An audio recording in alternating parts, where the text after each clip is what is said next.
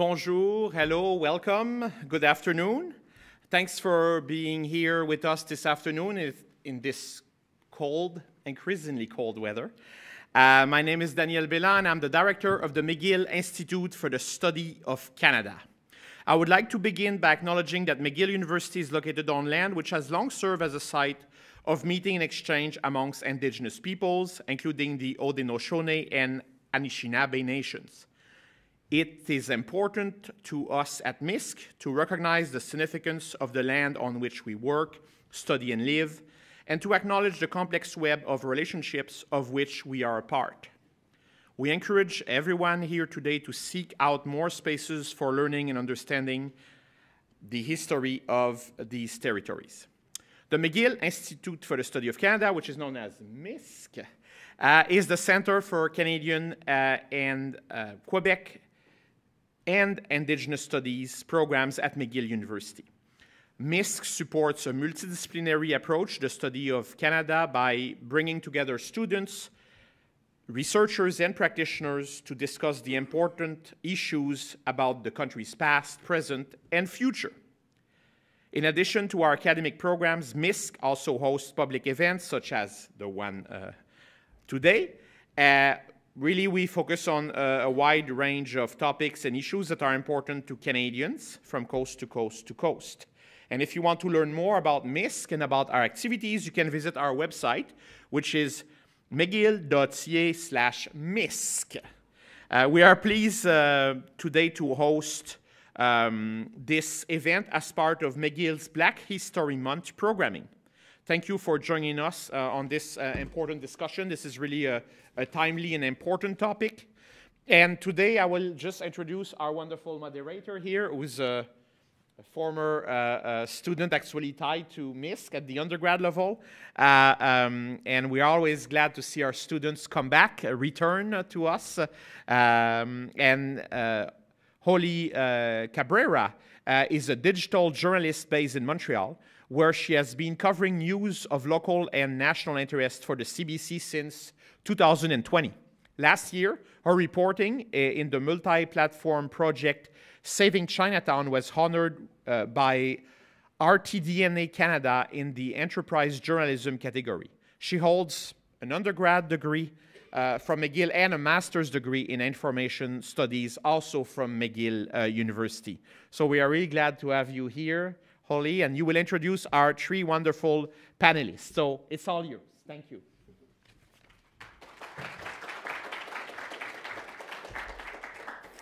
Merci, Daniel, and thank you to all of you for being here with us this evening, and also thanks to those who are joining us online. It's truly a privilege to discuss anti-Black racism in Canada and beyond, especially as an event for an institution called McGill University. At the same time, I have to admit that I wish we still didn't have to speak about anti-Black racism today, if only our lives didn't depend on addressing this societal issue. After all, we're holding this roundtable nearly a week after the city of Memphis released videos of police beating Tyrese Nichols before he died in hospital. And a little over a month ago, in the city of Montreal, Nikas DeAndre Spring died after being illegally detained.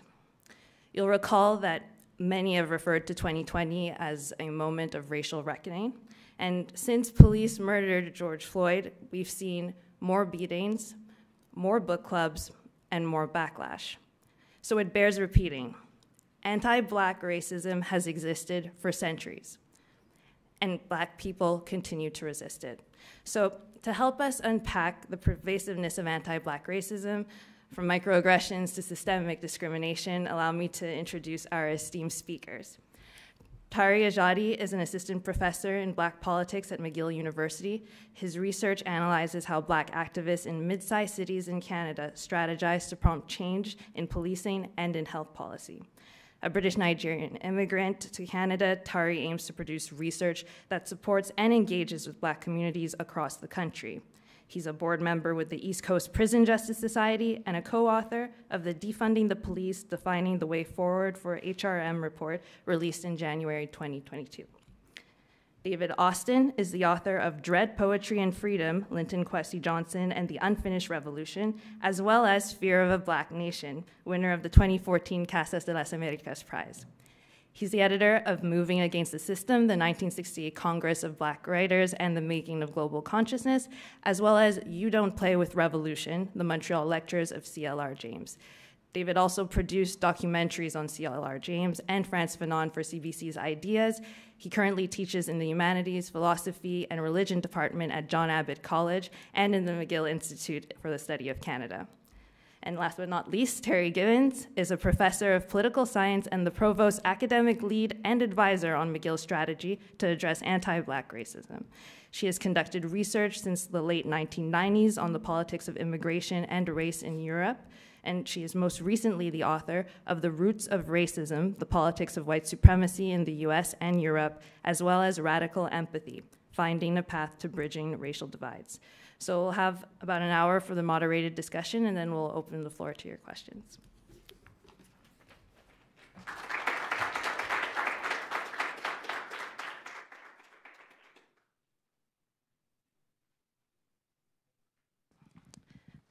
So to start, I'd just like to ask a general question. Could you define what anti-Black racism is and tell us how it operates? Maybe, Terri, you could start us off. States person can start.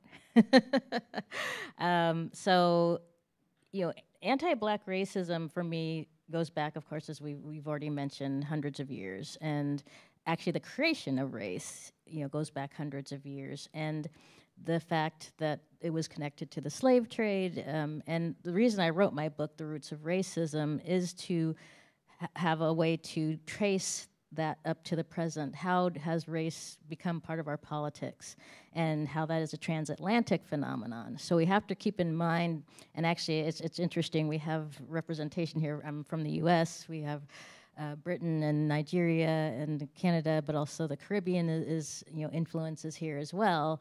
And all of those are tied together. And so I think one of the things I like to emphasize is anti-Black racism is not specific to the U.S. or Canada, but it's transatlantic, it's transnational, and it goes back in history because in order to dehumanize Africans who were enslaved, they had to create a new race, which was Black people or people of African descent.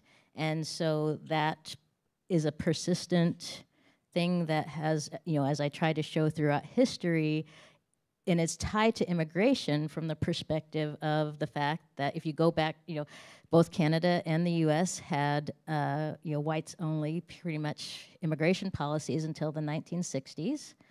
Europe is struggling with, immigration today and has been for a long time. But, there's this conflation of immigration and race that happens when you look at policies that are designed to keep certain types of people out, that are designed to, within countries, to keep people from voting or from having equal rights. And the reason I'm at McGill today is because if you go back a few years ago, we only had 10 Black faculty out of 1,700. And and after the summer of 2020, McGill they realized that had to change, and so I agreed to come to help change those numbers. And I'm happy to say we've been able to bring in new colleagues like Tari, and David's been around for a while, but we have had that these systems and that impact is longstanding and has to be very actively dealt with in order to create change. Do you have anything to add?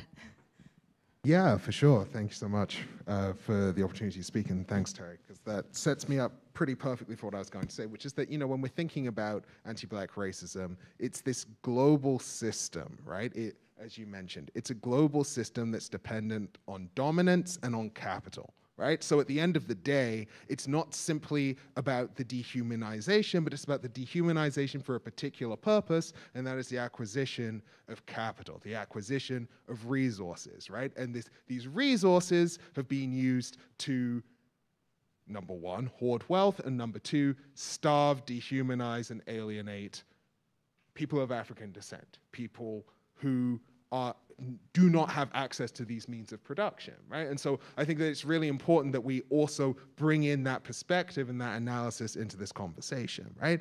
I also think that in the construction of these races via racism, we've got to remember that this dehumanization impacts everyone that it touches. So anti-Black racism dehumanizes white people, right? Like it removes your humanity, it removes your agency because things are being done perhaps in your name and often to your benefit, whether or not you are aware of it or not, that limit and constrict your own humanity. And so I think it's so important that we recognize that anti-Black racism is a global problem. And when I say global, I don't just mean that it is in different nations, I mean that it affects all of us. It is a problem for all of us.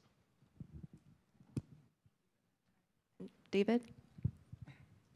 Well, I think I'll just echo much of what has just been said, and that this thing we now call anti-Black racism is rooted in the racial codes that were a constituent part of the institution of slavery. And the institution of slavery was a constituent and constitutive part of this thing we call capitalism, which was also tied to colonialism. So I absolutely agree with what Tari just said, but in the afterlife, in the sort of post-emancipation world, but in a world of unfreedom, it's tied to our human day-to-day encounters in ways that eclipse life possibilities.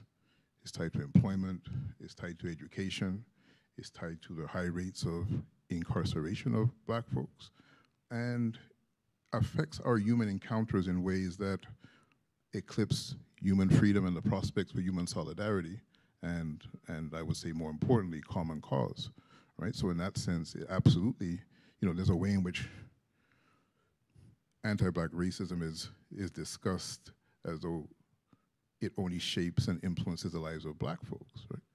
But it's a constituent part of our human encounters as human beings, I would add. Yeah. And thank you for drawing attention to the fact that it really does affect everyone. Clearly, following 2020, there's been important interest in equity, diversity, and inclusion initiatives. Terri, you kind of touched on that earlier. At the same time, while there are many well-meaning initiatives, some actions have been performative. And I'd like to ask all of you, how can we as members of these institutions engage with them? How can we prevent them from, I suppose, masking or maintaining white hegemony? Because that is obviously what individuals are up against, whether they're from marginalized groups or not. David, do you have the best facial expression? I've been volunteered, okay.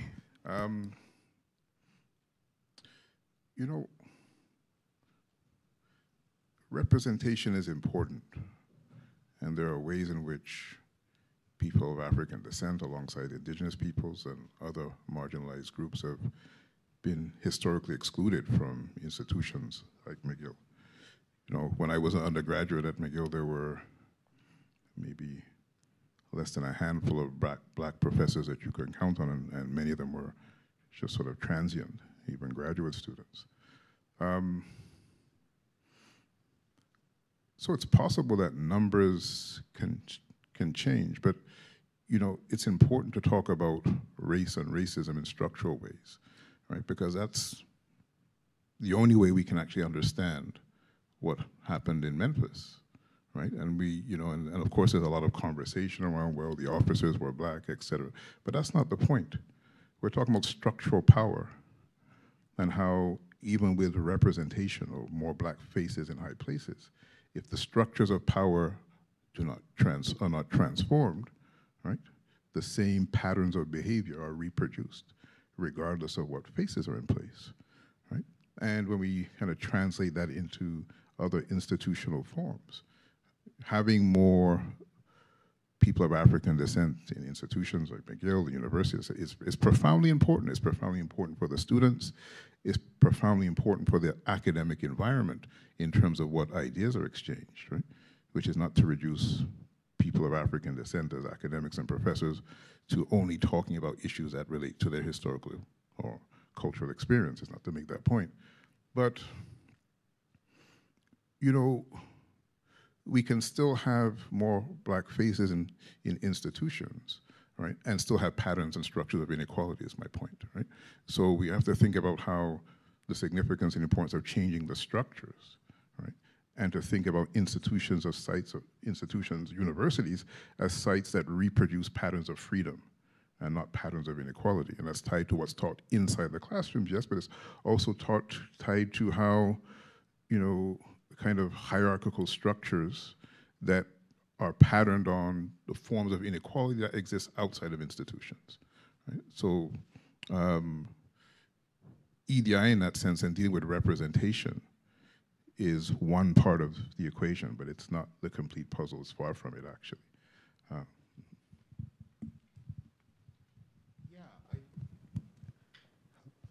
I would just like to add on to that, because I agree totally, that I think that we have to be careful when we're thinking about how far we think EDI initiatives will go and what work we're asking them to do.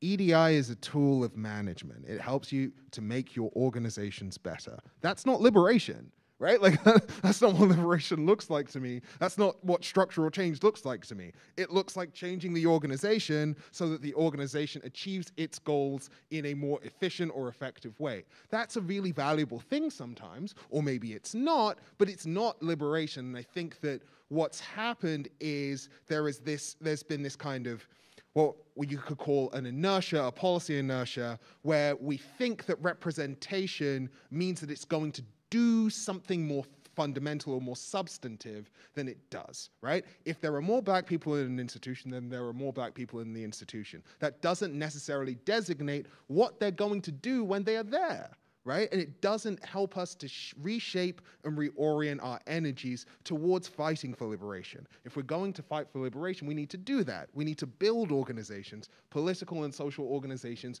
for that purpose. We can't expect organizations that do not exist for that purpose to do that work for us, because that's not what they're set up to do. They're never going to do it, and we shouldn't entrust our labor, our energy, and our time in trying to make them something that they're not. So, again, that's not to decry EDI efforts. It's to say that they play a role.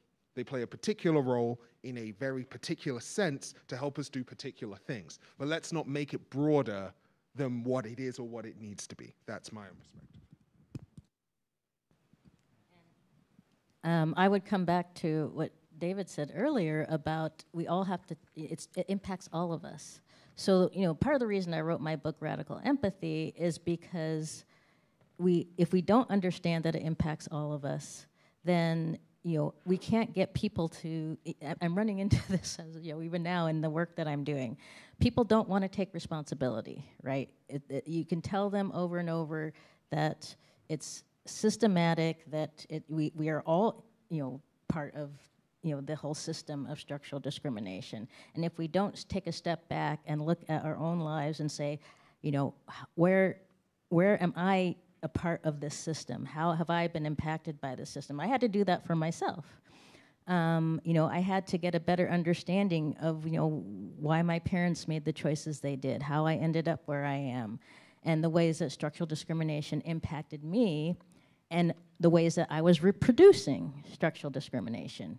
And so we all have to do that in order to understand how we can create change. So I talk about the fact that we have to be willing to be vulnerable. I had to be willing to be vulnerable to look at, you know, the life that I had led up to that point and say, you know, how have I internalized the oppression? And how did my parents internalize that oppression? And how did that impact me? And so I really believe change cannot come about until we all are willing to have that vulnerability and say, I am a part of this system. Nobody wants to admit that they are part of a racist system, but we are.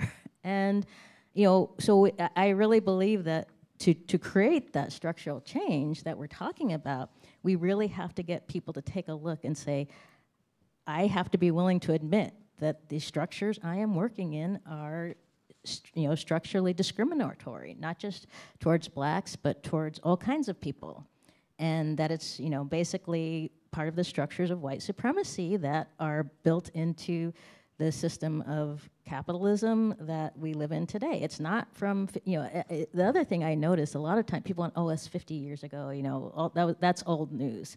No, it's today. And I mean, obviously with the, in the news and so on. So, I think people want to say, oh, we've made progress, so, we're good. We've got enough black students at McGill. It's like, no, we don't, number one. And number two, that's not the point. The point is, have we created an environment where students want to come to McGill, where black faculty feel like they belong and can thrive and flourish? Have we created an environment that makes McGill look like a place people want to be, period?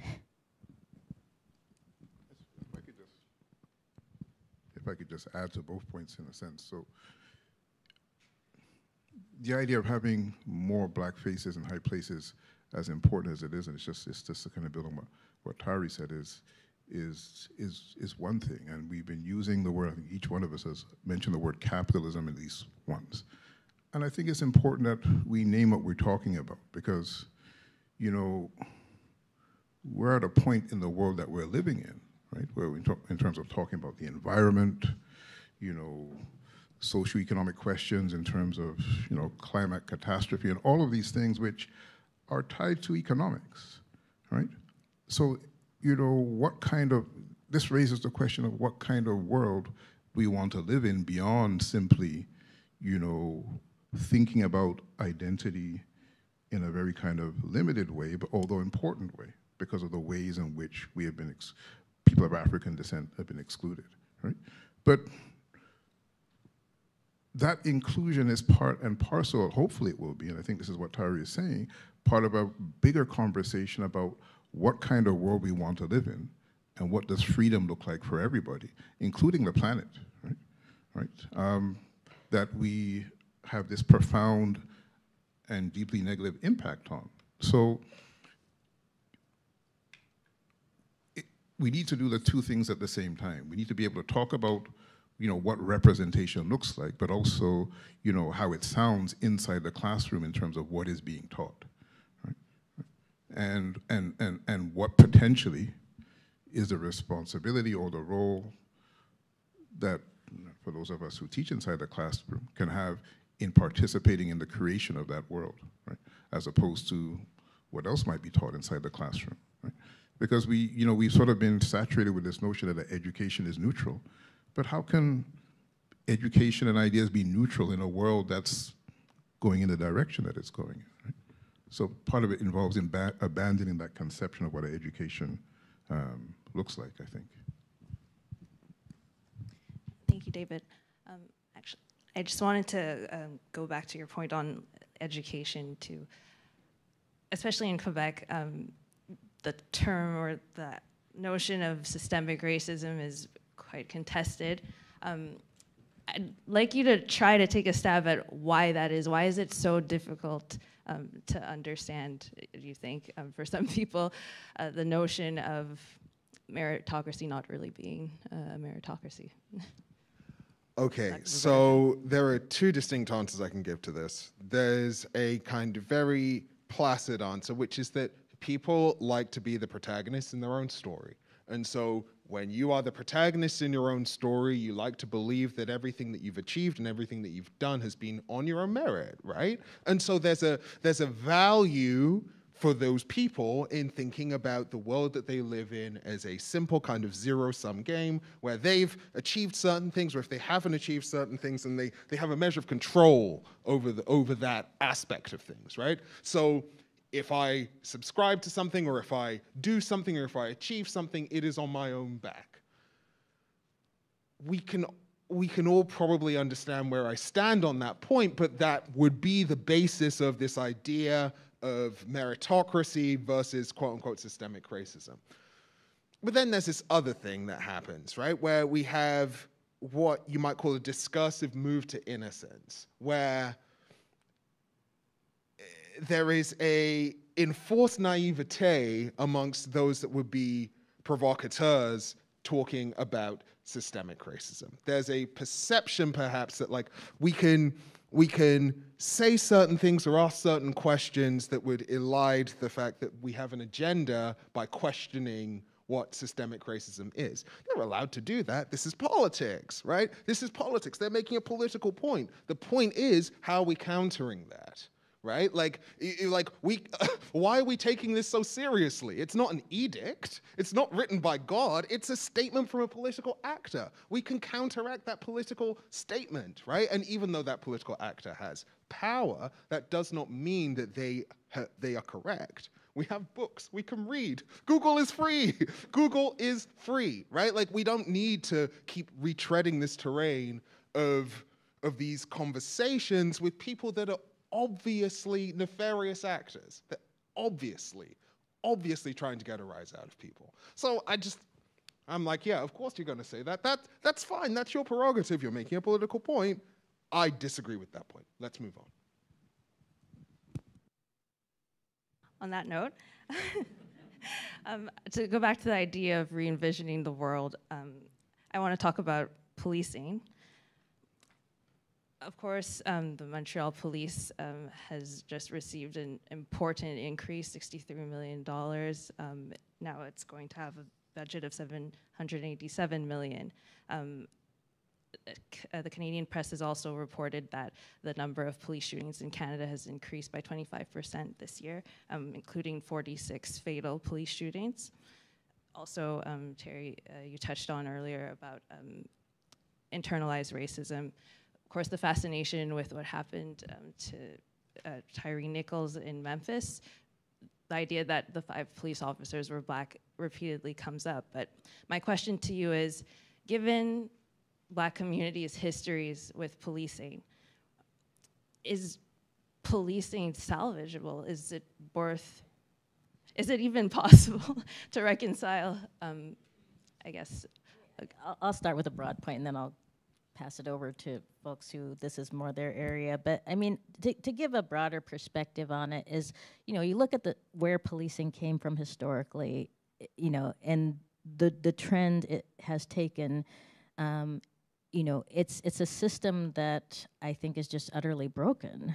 And I say this, having worked with, I was living in Menlo Park in California, before I came to McGill, and I worked with the police department there for a year. And even though they had a really good-hearted police chief, he had really, the department itself had people in it who were just, incorrigible, who were, and he knew it, and he was hoping to push them out. But, it's a system that is just, I worry it's broken in so many ways. And, we've tried police reform. There's been community policing. There's been all these different approaches to policing, and we still get people dying. And unfortunately, the data shows it's mostly, Black people. And all the data, we don't need to throw data at this anymore. We need to do something more concrete that is actually going to create change, and I'll let Terry take it from there. Tari, sorry. I think, as the author of a report on defunding the police, you can imagine what my response will be. But I'd rather flip the question, what does policing do well? Right? Like, if we were to sit down and we were to develop a system that was systematically designed to brutalize Black and Indigenous people, like, that was the sole purpose of the system. That's what it was created for. That's what it was intended to do. How would it look any different to what contemporary policing in Canada looks like? How would it be differently shaped? How would it be differently designed? I contend it would not be any different, because the police don't really do anything else with the kind of efficiency and the kind of efficacy that they do brutalize those communities, right? The clearance rate for crimes in Montreal has been steadily decreasing, right? I think it's less than 50%. It might even be less than 40% right now. So what that means is, effectively, the police are looking at calling certain things crimes and are solving those crimes less than 50% of the time. Yet the crime severity rate in Quebec is steadily decreasing, right? So what we can see quite clearly from some of the information is that there is no correlation between crime prevention or solving crime and additional police officers. And this is the case across the country.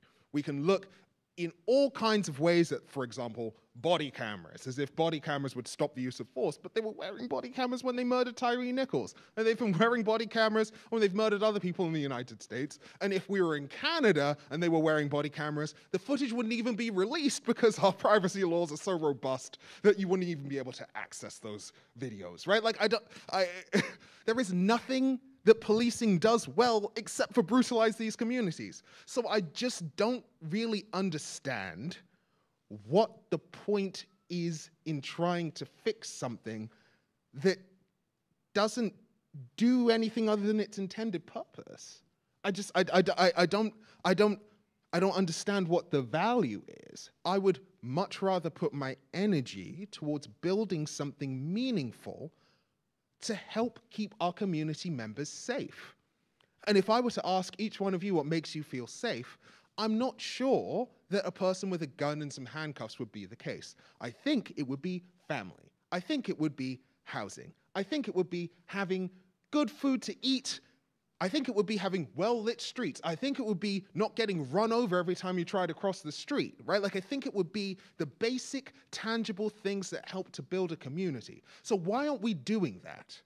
Let's stop asking the question of whether policing can be fixed, because it's not broken, it's just doing what it's supposed to do. It's doing the only thing that it does well, and it's doing it with increasing efficiency.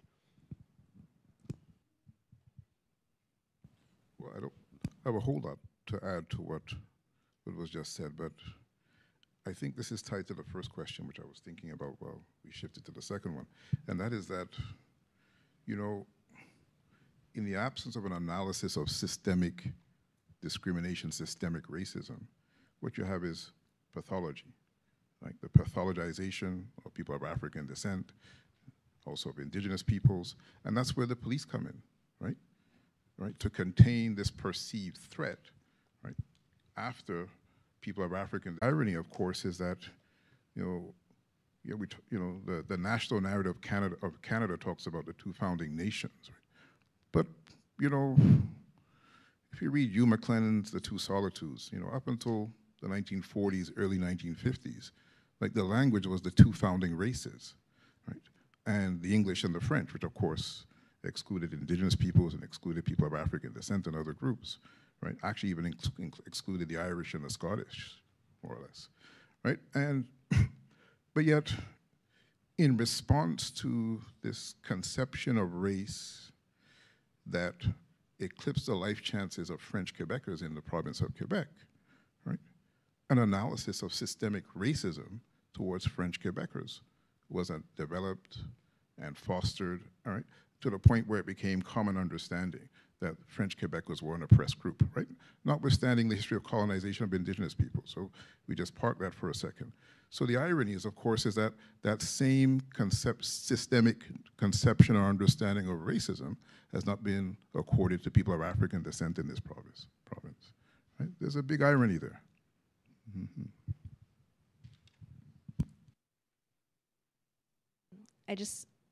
I'd be remiss if I asked this question, though, given that the event, this discussion is taking place in an academic setting, for better or worse.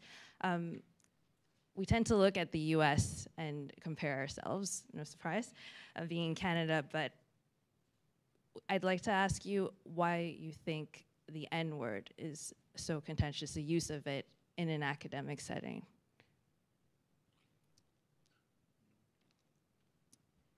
Any volunteers?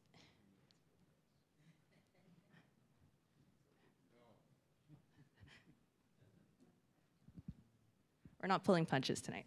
We're not pulling punches. I think that, I made some comments earlier about malign actors, and I think that this is a good example of what's meant by that kind of discourse, right? So we can understand that there are particular words that we should not use if we do not want to dehumanize other people. We can understand there are words that certain members of certain groups get to use and other members of other groups do not get to use because they don't know those experiences, they don't know those perspectives, they don't know those, they're not part of that, right? We can recognize that there are things that have been written historically that we generally don't address in the similar ways anymore, right? Like, we do this all the time. We don't speak in Shakespearean English anymore. We've changed our approach from that, right? Like, we don't articulate ourselves in those ways. These are not particularly difficult concepts to grasp. When we choose not to grasp those concepts, there is a reason why. It is a choice. It is a choice, and if you are making that choice, then own that, but do not hide behind the veil of ignorance and do not hide behind the veil of academic freedom. Academic freedom is not freedom from criticism. Academic freedom is not freedom from consequences. Academic freedom means that you are not going to be fired for saying something that might be quote unquote controversial. That's okay. But just don't pretend that you're doing something that you're not doing, right? Like, at the end of the day, if you are making that choice, own why you are making that choice. Otherwise, make the choice not to dehumanize people. And it's a very simple choice to make. It is not complicated. It does not require a great leap of intellectual fancy or flight.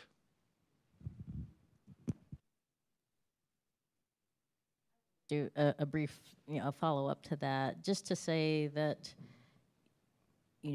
it's, some people, I think, feel like, oh, it's just a personal choice, it's not. There are things that are part of the public sphere that we have to, we can't not, it's almost like a feigned naivete. No, we know what's going on here, and things evolve, right? There are things that I was born in 1964, there've been different terminologies over the years, and when people make those changes, it's important to pay attention to it because it's empowering when people are able to be able to name themselves, right, versus being defined by another group. And so I think that's why to me it's a sign of respect. And I do my best to learn people's names, right? Things like that, to be able to say them properly. All these things, are signs of respect. And so I'll leave it at that. To add something, David, or shall I move on? It's been well said already. The only thing I would add is it's a reflection of the hierarchy of humanity that we still live with, despite the fact that we say slavery is done and that colonization ended at whatever point, depending on which colonial context you came from. Right? We still live with this hierarchy of humanity because we all know very well that there are certain forms of, insults or names that we cannot, if we were to use in relation to various other groups, they would not be accepted, right? So what is it about the dehumanization of people of African descent in relation to that word, right? And I'll tell you a funny story. Well, it's not funny, actually, but it is a story. So when my daughter was in high school, the school instituted a policy that nobody could use the word in school.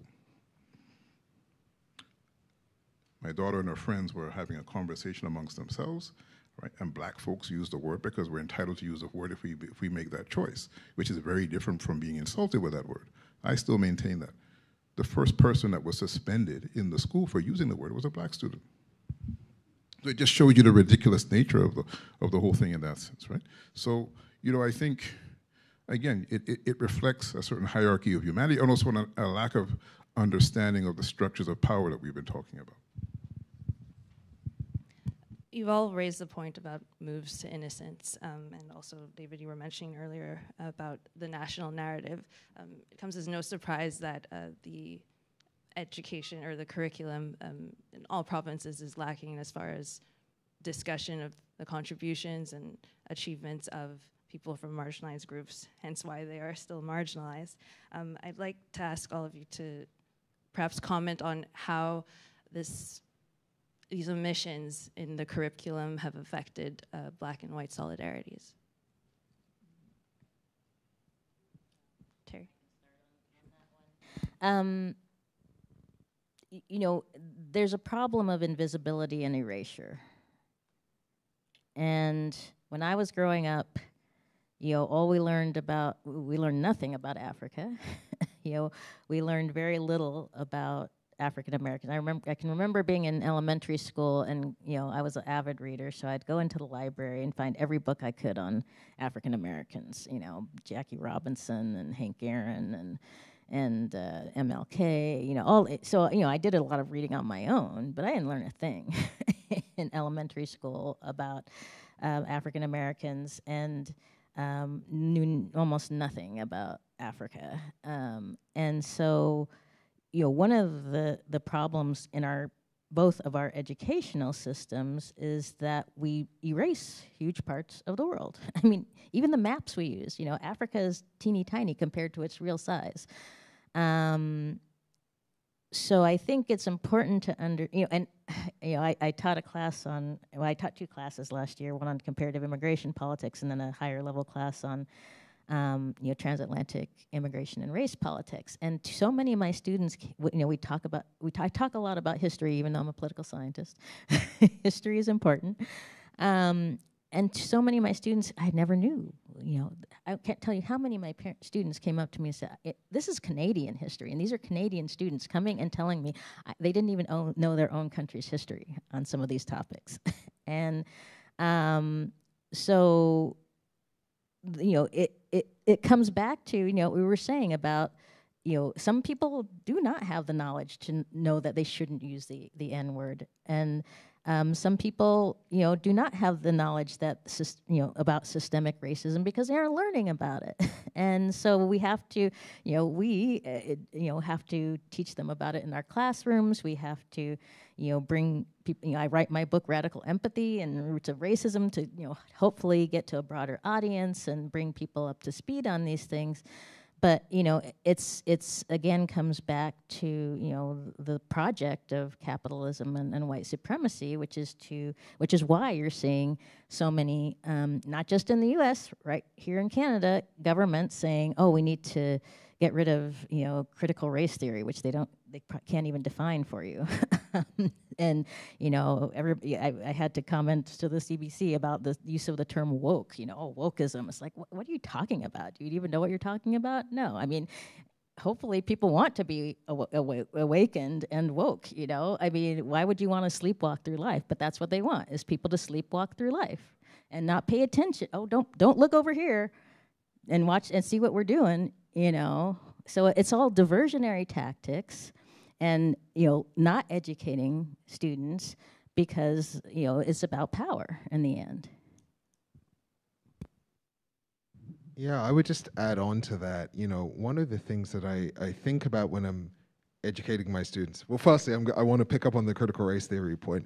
I wish Derek Bell was taught in more classrooms. Like, can we see the high schools where we're teaching Derek Bell and Kimberly Crenshaw? Because I'd like those schools to exist. They're not there right now. Maybe we can get there one day. Who knows? Let's see. But I think that, in all seriousness, part of your question was to do with how does this lack of education undermine black and white solidarity? And I would move to kind of multiracial, multi-ethnic, and multi-class solidarity to understand that there's a history that is continually not being told, right? And that is not just of black folks standing up for themselves, seeking liberation and fighting for that on that terrain, building new worlds, but also of white folks refusing whiteness and standing alongside them, right? Like, that history is also not told. There are so many different stories that we can pull from across our various contexts, across our various communities, of people going and doing incredible things, refusing to submit to the kind of standard processes of domination and power, right? And so if we refuse those possibilities, then we refuse perhaps the possibility of maybe building a better world.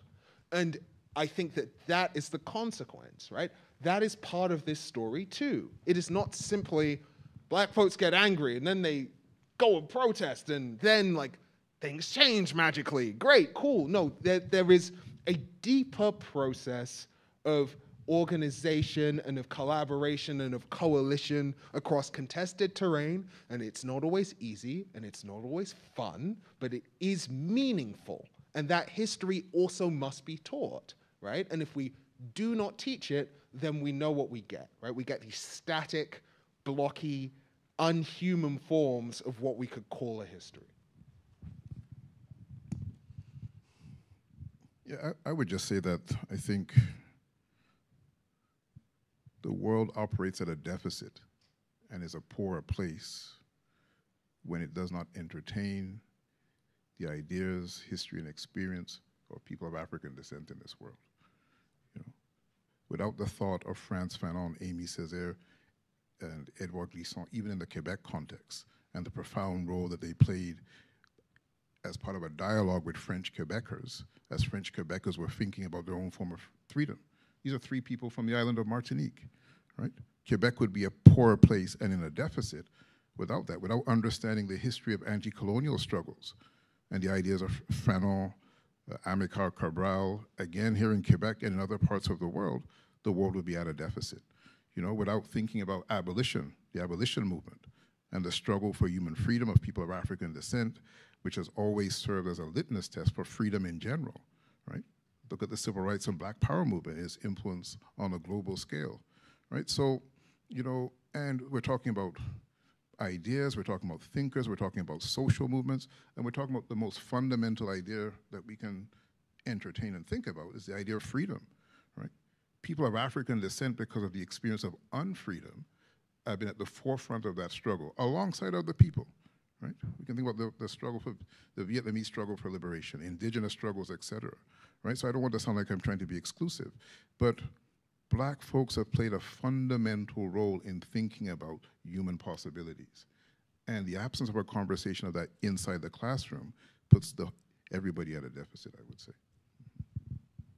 I want to follow up on that just to say that it also impacts gender and the LGBTQ plus space, right? So it's, you know, it's about human rights. And when we, you know, when rights are, you know, improved, you know, we see that change. I mean, when in the 1960s, when the Civil Rights Acts were passed in the U.S., gender rode along with it, and women, you know, gained from the actions of the civil rights movement.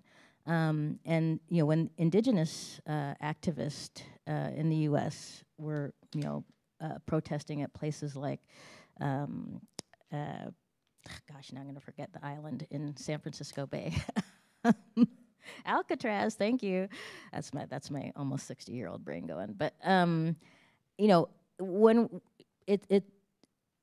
we all have you know, we all benefit from those struggles in various ways, and so that's why it's important to emphasize that everybody needs to learn this history, because we can see how we can work together. And you know, one of the things I'm become, you know, more interested in learning about is the broader transnational, trans-African, you know, diaspora movements and the ways those have been undermined, and why we don't have a really strong, you know, movement to date. And I'm, you know, was very impressed with our colleague Wendell Ajete's book was just launched, and you know, learning about that history and how these movements were undermined is so important to understanding why we're at where we are today. So I strongly encourage, and I'm going to forget the name of the book, but you know, it just came out, and I think I haven't actually had a chance to read it, but I saw him present on it, and I think learning that kind of history is important for all of us to understand how we, like Tari was saying, there have been these movements in the past where people came together and worked across national boundaries and really tried to create a presence that could overcome a lot of the struggles that we are still dealing with today. One more question, but jumping off of that, Terri, could all of you tell me a bit more about how in your own lives you came to encounter counter narratives, really? I mean, how did you get involved in your work?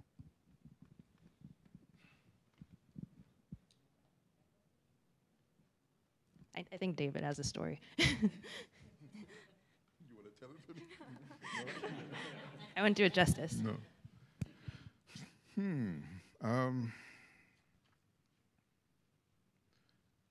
I think in my case it begins in my home.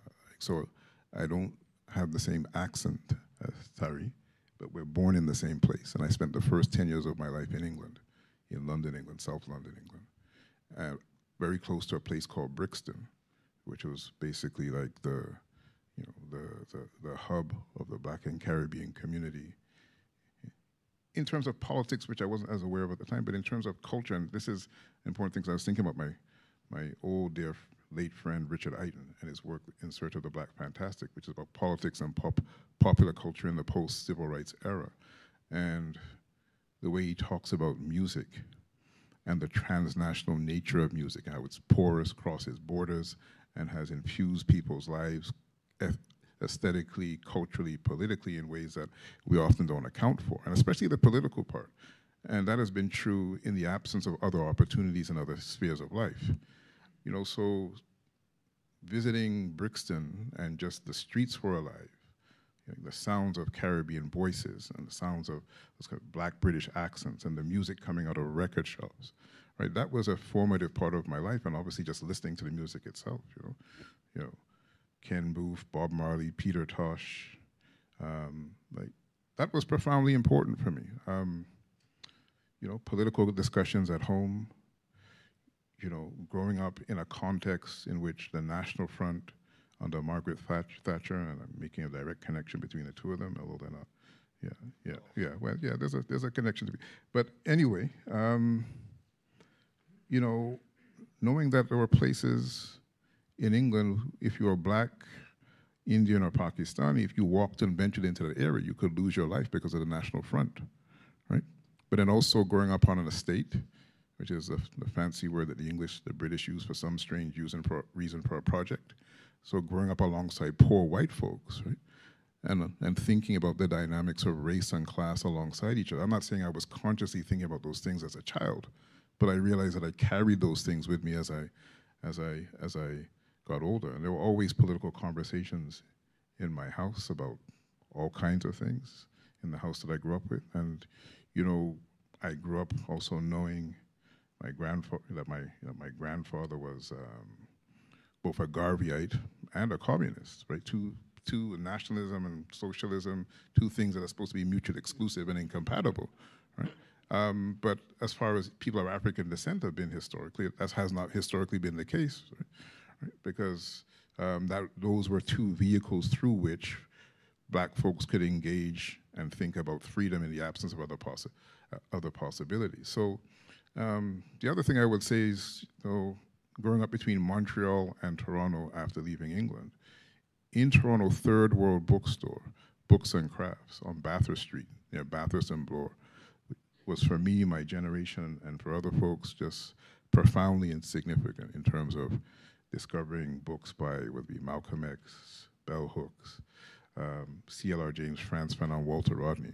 And this is while I was in high school, so I was very fortunate in that sense. And I'll just add one other thing, is that in high school I played a lot of basketball, very competitively, on both for my high school team and also a league team, what they call AAU today. They used to travel, in other parts of Canada and the United States. And just watching the dynamics of athletics and Black athletes, and how me and many of my peers were channeled into that direction at the expense of other areas, right?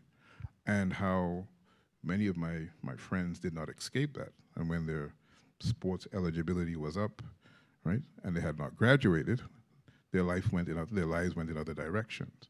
That was, profoundly important for me, because there's always this conversation about sports being a vehicle, right? But it's really for a fraction of people, right? And what's left behind when folks are channeled in that direction is, often not pleasant, let's say. So, that, I would say, in large part, I mean, moving to Montreal, where I lived for the first 2 years after England, was also important, just in terms of, like, seeing the dynamics in terms of, this is post the first referendum, but there was still these very strong, especially in Pierrefonds, West Island, very strong Anglo dynamics, right? Which, it's complicated, because we have to have some sympathy, for the history of French Quebecers in this province and in this country, right? And be able to and also have like enough complexity to understand the history of colonization, right? And that these two things can coexist, right? Being oppressed and colonized in a certain sense, and being a colonizer, right? And then thinking about what that means in a context in which, like, French Quebecers in the province of Quebec are hegemonic, right? So it's complicated, and there's a degree of fluidity to it. And, I became attuned to that when I was quite young, just seeing the different roles that Anglophones and Francophones still in those days played in various sectors of society. Thanks for that, David. I share certainly the first part. I just moved to Montreal a few months ago, so I don't have the second part. But certainly for me, I'm thinking about how I became engaged in politics, and similarly, it was through music and through exposure in the home. So, my dad slipped me a copy of Frantz Fanon, Black Skin, White Masks at the age of like 12. And I don't know why he did that, but he did. And so I read it, and I didn't understand a lot of it, but I ended up understanding a lot of it. When we're thinking about music, it's funny because when you grow up with parents that listen to, for example, right, like my dad has like Wu-Tang Clan, like mixtapes on like cassettes in the car or whatever. When you're a teenager, you seek to rebel. And how do you rebel when your parents are listening to rebel music? And so the way that you do that for me was listening to punk rock. So I ended up listening to a lot of punk rock, and I heard that people were really angry, and they were angry and they felt really righteous, and I couldn't really identify fully with why they were angry. And so my dad, trying to relate to me, slipped me a Bad Brains record. And then I was like, okay, cool, I can get with this. And what it did is the music helped to catalyze my politics. It helped to give me an ethic and a grounding and a way to start thinking, broadly speaking, about who I was and what my identity was and what it could be, and how that was related to not only my racial identity, but also to the struggles of those that have gone before me across diaspora. And so that helped to catalyze my interest, helped to catalyze my learning, and also helped me to have a fundamental value system, right? Like the values that I adhere to and that I believe in are grounded partially in that rebellious music, for good or for ill, right? And so that's a big part of who I am, and I hold on to that. Well, my dad was in the military when I was growing up in the U.S., and he wasn't particularly political, although, he was doing his bit in his own way. But my political awakening was more revolved around, I was a political junkie from the get-go. When I was growing up, the TV news was on all the time, and two women had a huge impact on my thinking around when I was, basically elementary, junior high. Shirley Chisholm, I will mention Shirley Chisholm and Barbara Jordan. Shirley Chisholm was the first black woman to enter Congress. And Barbara Jordan was just incredible. Was a congresswoman during the Watergate the Watergate hearings, I should say. And I always remember her speech at the Democratic National Convention, and so that's where representation for me was so important, to actually see two really strong Black women who were part of the political system, gave me hope that I could someday, do something in that realm. And, even though my parents weren't particularly political, they didn't, they encouraged me to read, to my sisters were involved. I remember one of my first memories is walking around with my sisters campaigning for George McGovern, which wasn't, Spokane was a very working class, so it was tended to go Democratic, but later would shift to be more conservative. But my political awakening really was driven in many ways by, the whole idea of feminism and what Black, I was having this discussion with a colleague this afternoon, I was talking with another colleague about Black feminism and so on. I'm like, well, I came up in the era when a lot of the, people we look at as Black feminists were just getting started. I mean, so, when I say who influenced me, I don't necessarily think of them because they're my contemporaries. They were out there doing that work and writing those books and those articles at a time when I was, going through my education and learning all these things. So I think there's this generational thing that happens when, I think about who my influences are. It's, the trailblazers. It's, I was one of every position I've been in, just about, I'm the first Black woman, or I'm the first woman, or I'm the first Black person. So, we're a generation that has been, the first. And so, it's very empowering to be part of this wave, that goes back, many years. A lot of women in the civil rights movement are only now, really being recognized for all the work they were doing. And so I think for me, I would say my political awakening is an ongoing thing. It's showing up in my writing. It's showing up in the way I teach. And, we have to be prepared to be constantly updating, constantly thinking about ways we can, change the way we do things to make it a better situation for our students, for my own boys. I constantly think about the fact that, they're both in college now and out in the world, and, I have to think about ways that I can help them to manage. And I wanted to come back to David's point about climate change, because first of all, we're part of the global majority, rather. And the global majority is going to be more devastatingly impacted by climate change than any other group. And, that's why it has to become a part of our approach to this work in general. And I'll leave. Thank you very much. So we'll be taking questions now. Are we passing a microphone around, or? You can run the question period if you want. There's a microphone just here. Right. So if you have a question, we'd invite you to just step to the microphone and line up. Questions? Hi, thank you. As a contemporary of Terri, I'll be a first as well, or older than Terri. Thank you very much for a very interesting and thought-provoking discussion.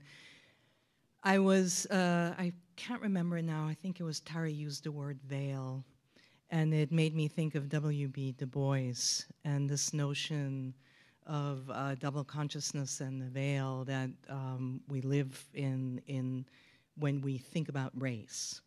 And I was having a discussion last night about the question whether, in fact, that whole concept reifies or confirms a racial identity that the Black community embraces itself.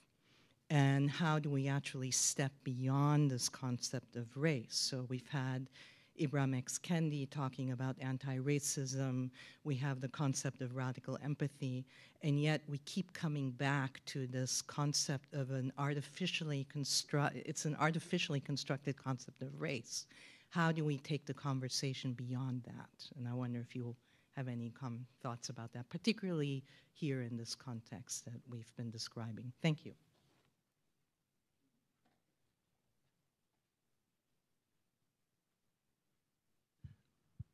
I think it's important to acknowledge that while race is a social construct, we all live with its implications. And that, so the name Nicholas Spring was mentioned earlier, and this is a young man, 21 years of age, who was arrested under what might be unusual circumstances, first of all, was detained, Bordeaux prison, was arraigned, and was, the judge said that this young man should be released, and he was detained illegally. And it's within that context that he was pepper sprayed, spit mask was placed over his head. He was pepper sprayed some more, thrown in a shower, and maybe pepper sprayed a third time, and then thrown in a cell. And that's how he died, just like that. Right? So this concept of race is a construct for sure, but the lived experience of racism is real. So until we deal with the structural forms of inequality and the structural forms of power that reproduce behaviors that can lead to what happened to Nicholas Spring, right? We can't, and I'm not saying you're suggesting this, but we can't sort of theorize our way beyond that reality because it's real. You know, just like the rates of incarceration, which is tied to the pathologization of black folks that we mentioned earlier, is real. Just like the racial codes that eclipse black life chances are real in every sector of society, right? And so the struggle is to get beyond a world of unfreedom, right? And that means dealing with structural forms of power, of which systemic racism is a crucial ingredient. And we're very far from that place. And every time we think we've learned some kind of lesson from a previous incident, right, there's another one that comes that reminds us of precisely where we are. I would just add to that if you look at the situation with inequality and how it's growing, that is another factor that is undermining our ability to even get to a point of where we can really talk about race and racism. Growing inequality makes it difficult for a lot of people, the vast majority of people, to get past what we were talking about. People just want, they want good jobs. They want to, be able to eat. They want to, not have to worry about how they're going to pay their energy bill after this, cold snap and so on. And, it's a situation where people, we need to be helped. I talk about this in an article I read about, how the left can right itself. We need to be talking about basic human needs and making sure when people are in a situation where they aren't, they can actually live their lives without the constant worry of how they're going to get their next meal or how they're going to get, pay their bills. We're not there, and we're getting farther and farther away from it with, as these billionaires, control the vast majority of the wealth in the world. And, that's a really intractable thing, but, it undermines our best efforts to move forward.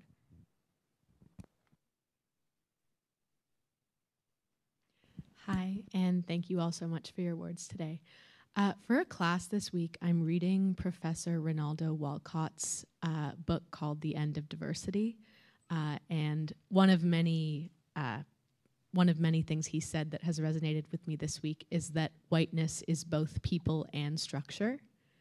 And I'm wondering if you could give your thoughts on, let's say, in light of this being Black History Month and we want to talk about confronting anti-Black racism, where do you see collective and individual action as separate, as together? How can we confront how white people live and breathe the benefits that are innate to lives that we were born into? How do we confront that while also hopefully confronting the structure as well? And thank you.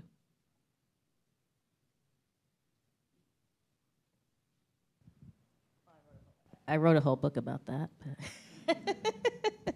But there's a lot of discussion about this, right? I mean, Kendi's How to Be an Anti-Racist, all these things are out there, but it really takes serious willingness to understand this stuff and to look inside and to say, yes, I am part of this. And it's not easy. It's extremely difficult work. And I think Tari addressed it already to a certain extent, right? It's very easy to want to say, well, my parents, they came over as immigrants and, they fought and struggled and it wasn't easy for them. But it's hard to say they benefited if they were white, if they benefited from white supremacy. It's hard to make that connection, but it's real. And the book clubs aren't going to get us there. It's really going to be a willingness to want to see a better world in a way that addresses these systemic issues in a serious and concrete way, which means actually, being willing to name it, to face it. That's why they're trying to erase it, right? So I'll let my colleagues jump in as well. Yeah, I'll just hop in quickly to add that, and this might just be my dispensation, right? Like, I'm a doer. I like to do stuff. I like to build stuff, right?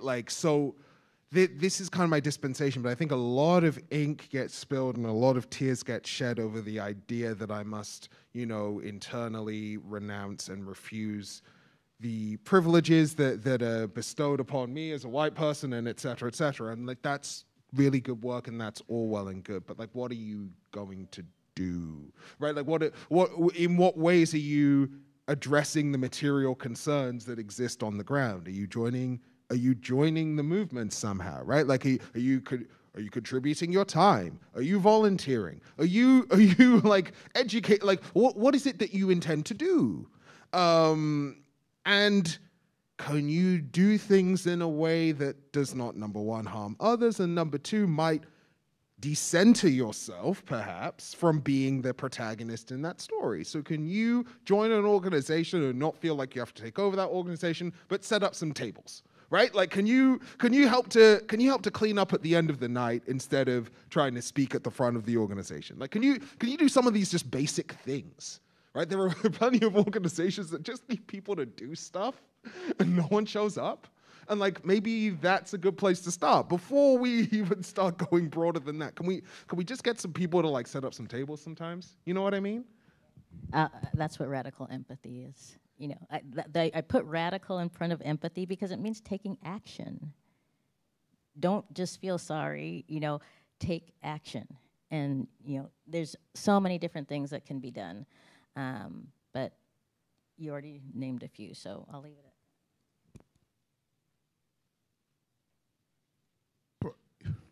So I absolutely agree that change comes through organizing. We can't theorize or wish change away. Wish problems away. But I'm also a big believer in framing the problem and the historical roots of the problem. Right? So that word problem is important because,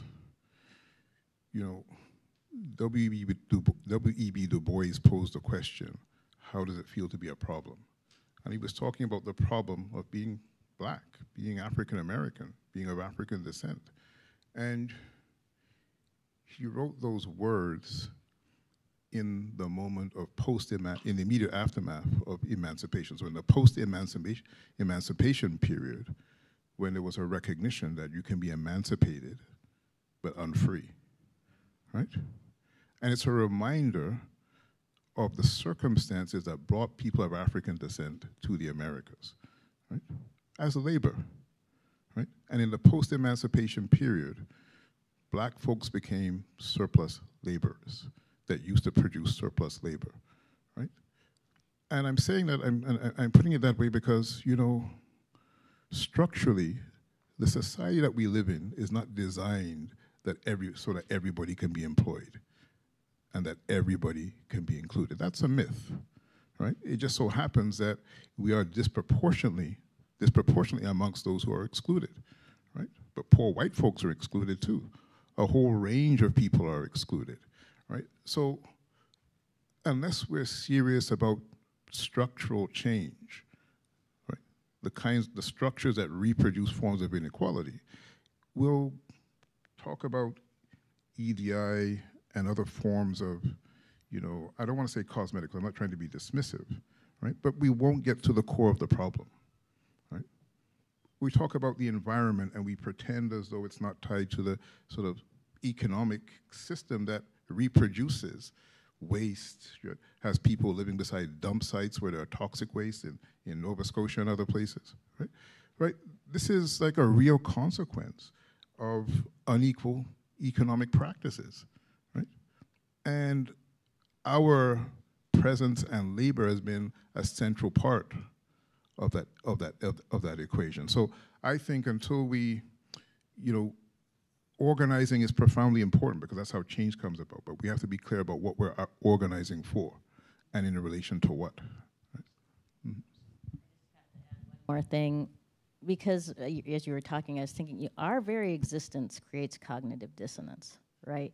Because here we are, professors, very well educated, and yet, you know, we can walk into a room and somebody might think we're the wait staff. Or, you know, how many times, you know, have we walk when you're in a space and people, oh, you know, you're a professor at McGill, you know, it's like a surprise. And, you know, that's one thing that I know so many of my colleagues who are African American have experienced, or African Canadian. And, you know, we have to get past that cognitive dissonance that, you know, yes, we can be. We are here. You know, it's a form of, again, erasure, right? That we can only see this group of people in a particular way, in as servants or as, you know, and so, you know, it just struck me as we were talking, you know, just our very existence is a challenge and in some ways a threat. I just wanted to hop off of what you said, David, because I think that that's profoundly important, right? Like that. So much of contemporary organizing, and you know, like I said, I'm a doer. I like to do things, but so much of contemporary organizing, not so much of it, quite a bit of it can be without analysis and without being paired with a kind of principled ethic that's rooted in a long history, right? So if you look back into the 1960s and 1970s, people would go out to actions, they would also read, right? Like that was part and parcel of what you were supposed to do, right? And so just to add on to your point that like we have to understand why, and we gain that understanding through reading deeply, through reading closely, through reading in community, right? And like through engaging in that way as well. And so it's not to disparage or dispel the idea that we might garner information, garner an understanding of history. It's that has to be paired with the action. So that's the praxis piece that's so important. So I just wanted to make sure that I backed you up on that point as well. And to what end too, right? So what kind of world? So to go back to the point that Terri just made is, so being mistaken for a janitor or a cleaner or a servant is one thing. But ideally, we're working towards a world where that distinction is not important, right? That's the struggle. And that's where we're very far from, I think.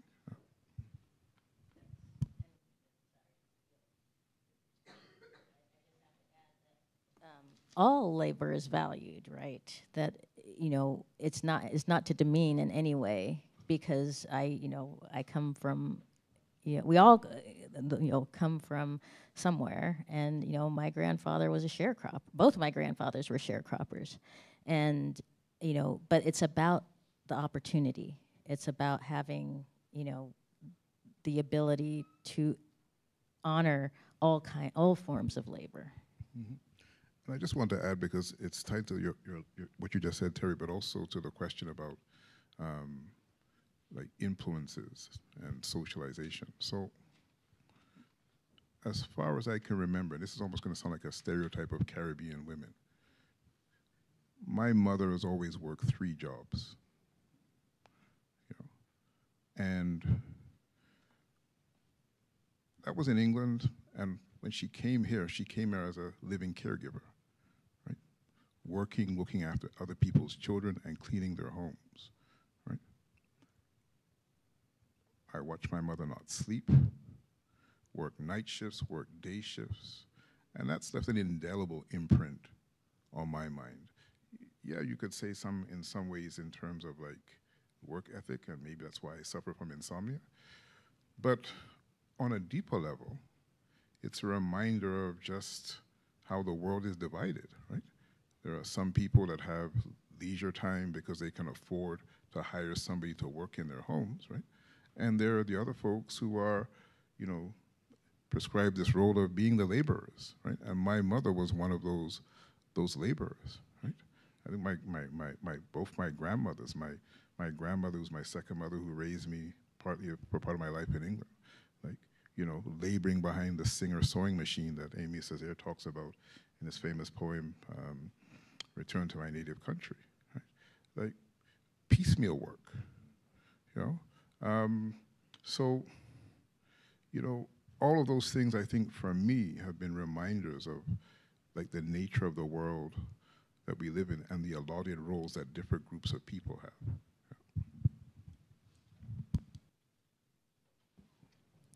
Hi, my name is Madison. I'm a student journalist at the McGill Tribune. Thank you all so much for being here today. It's been an absolutely amazing event. So my question is, you discussed how representation in staff, students, faculty at McGill, obviously there needs to be way more Black professors and way more Black students in McGill than there currently are, but EDI does not equal freedom, as you rightly said. So what are structural changes that really convey long-term transformation that you think should be implemented at McGill immediately?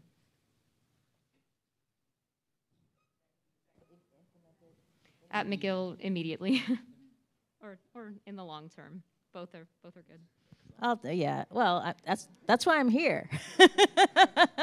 That's why I'm at McGill. I mean, we're doing it, some of it right now, but it's a process, right? So we're bringing in the Black faculty, but I was just, again, I have these conversations all the time.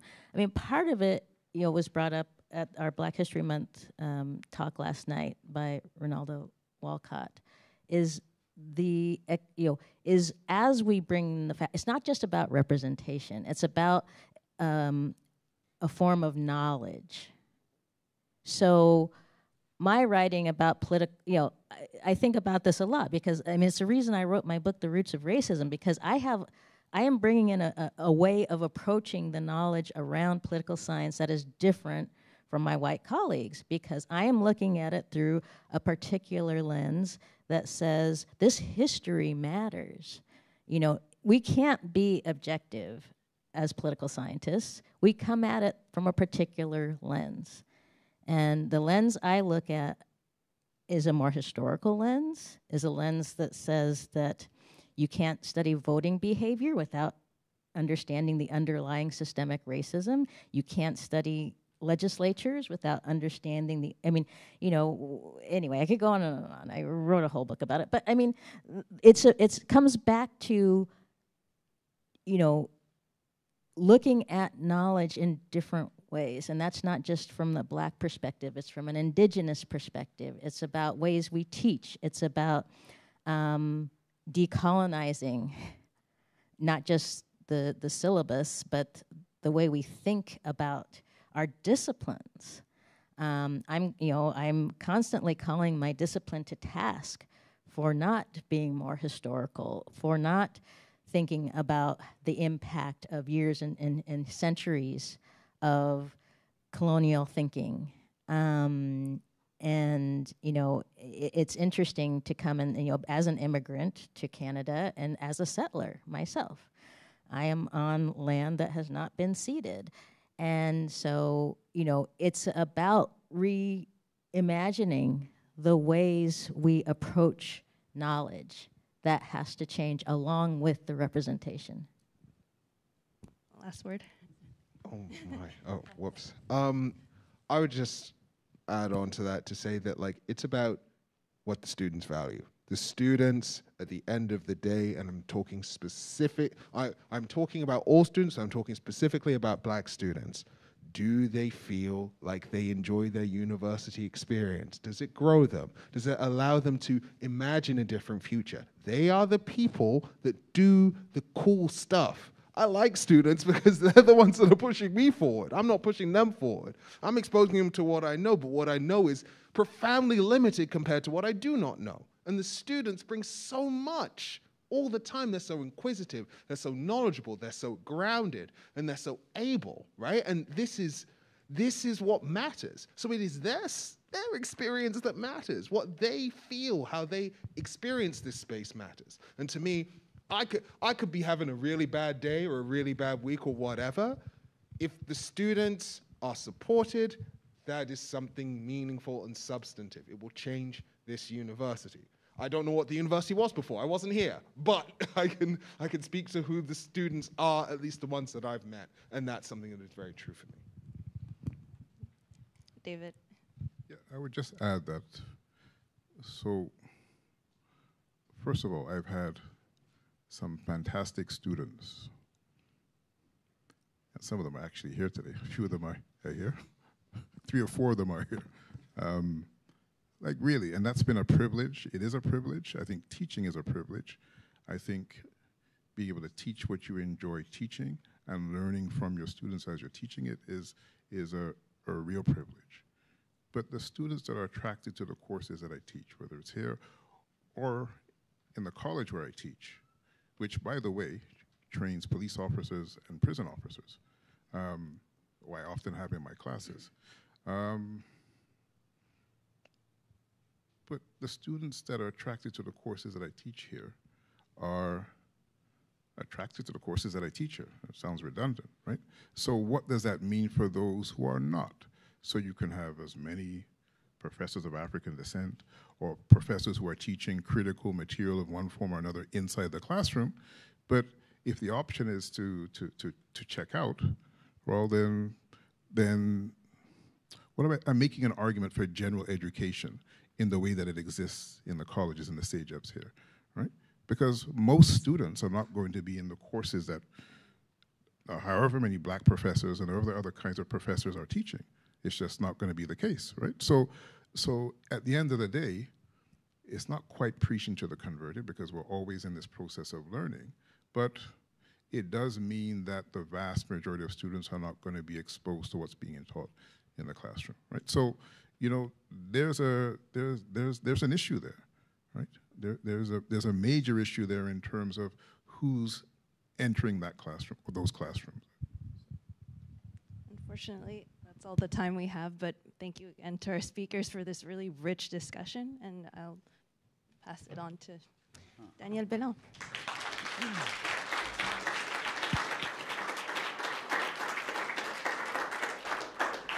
Thank you very much to Holly. Of course, you did a great job, truly professional, and yes, absolutely.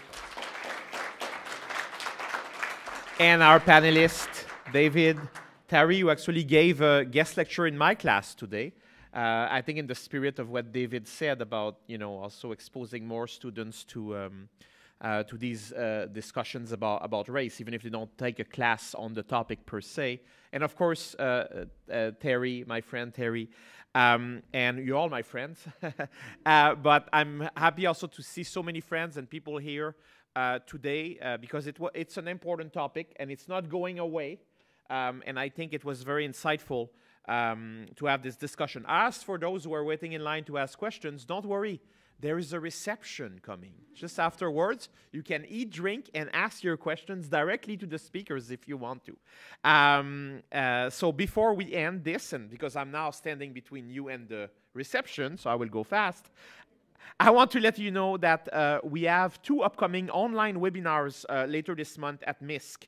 On February 23rd at 4 p.m., Stephanie Carvin will be giving a talk about the far right in Canada, which is very topical when we talk about racism, actually. And the day after, on February 24th at noon, Maria Popova, who's a faculty in our department in political science at McGill, will be giving a talk on the first anniversary of the Russian invasion of Ukraine, and will focus on the relationship between Canada and Ukraine and Canadian foreign policy in that context. I hope you can join us, of course. That will be both events online. To find more about our other events, because we'll have more events, of course, later in March and then in the spring, and to learn more about the McGill Institute for the Study of Canada, you can visit our website at mcgill.ca/misc, M-I-S-C. You can also sign up for our newsletter on our website. And we are also on Facebook and Twitter. And on Twitter, it's MISCAN, M-I-S-C-C-A-N. So if you're on Twitter, you should follow MISC.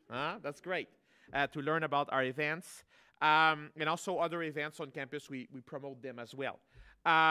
Finally, well, it's time to drink, to chat, and to think critically and bringing people together from different backgrounds in this context is also a mission of our institute. And we are really glad to participate in Black History Month, as we have done over the last few years and as we plan to do moving forward. Merci beaucoup. Bonne soirée. À la prochaine. Bye-bye. Thank you again.